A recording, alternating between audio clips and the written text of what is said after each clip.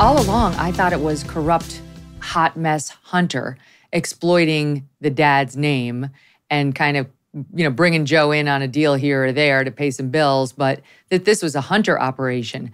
It's just now dawning on me that, no, this was a Joe Biden operation using Hunter. It's the other way around. Yes. And so I think I do feel a lot of sympathy for Hunter. I mean, he his life is a mess. He was a crack addict. I hope, his recovery is going well.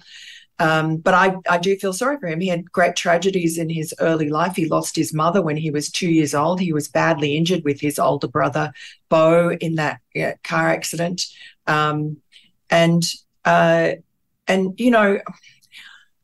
Joe Biden has had this image that he's carefully cultivated for many decades of being such a good father and family man and a man full of empathy because of the grief, genuine grief he himself has suffered, losing his wife and his baby daughter in that car accident.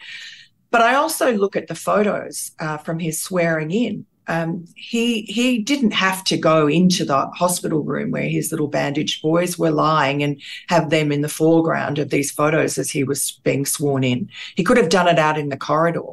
But no, no American could fail to be moved and feel, weepy when you see that photo of those little motherless boys lying in the hospital bed with their father behind them with his hand up, swearing an oath. But it's a very cynical photograph, and Joe Biden used it in every campaign since, and he's traded off that tragedy in his career to, a lackluster intellect to rise to great heights, and the sympathy that tragedy elicited. And of course, then compounded by the fact that, the favoured son, Bo Biden, died tragically of a brain tumour sometime later. And he was really Joe Biden's, golden child. He was supposed to be president. That was the dynasty that Joe Biden, I think, cares about more than anything else, is creating a Kennedy-like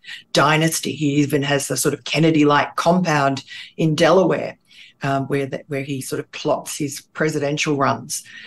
So there has been tragedy in the family, but I don't see a lot of empathy really in Joe Biden because he's exploited his son. I mean, that seems a very harsh thing to say, but it's what I've observed. And, for instance, Hunter Biden did have an addiction problem that you could expect maybe from someone who suffered early childhood trauma. And so what kind of a father puts his addicted son in front of gushing torrents of unaccountable cash, which is exactly what was happening from Ukraine, from China, etc. You would keep your addicted son away from that if you really cared about them. Oh my gosh, these are amazing points. This is giving me just a whole new lens through which to see this entire story. And this is exactly contrary to the way the media portrays him, and he portrays himself, as you're pointing out. I'm thinking now even about Bo Biden and how when Joe Biden was thinking about running for president, he said Bo Biden, wanted him to do it, like a deathbed wish. And now that he is president and he refers to his son who has passed, he says that Bo died in Iraq, trying to ratchet up the sympathy I guess we're supposed to feel. But of course, Bo Biden did not die in Iraq. He died from a brain tumor that may have been linked to some of the things that he was exposed to in Iraq.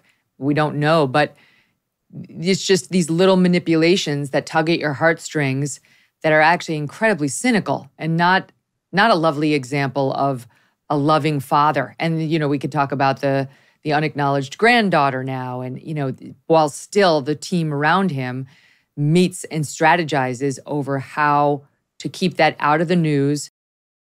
You did the tough thing during COVID. You paid your people and pulled your business through the pandemic.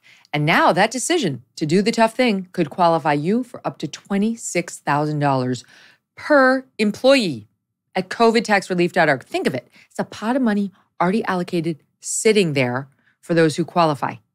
Government funds are available right now to reward companies with 2 or more employees who stayed open during COVID. It's not a loan. You don't have to pay it back. The program is, of course, complicated. They never make it easy on you, but no one knows more about it than the CPAs and tax pros at covidtaxrelief.org. You don't have to pay a thing up front. These guys are going to do all the work for you, and then if they get cash for you, they share a percentage of it. Businesses of all types, including nonprofits and churches, can qualify. Even if you took a PPP loan, you could qualify, and even if you had increases in your sales. You did the tough thing for your employees during COVID.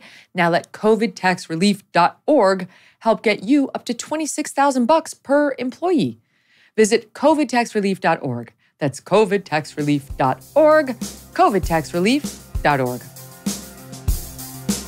Hey, thanks so much for watching. If you like what you just saw, hit the subscribe button for more clips and full episodes.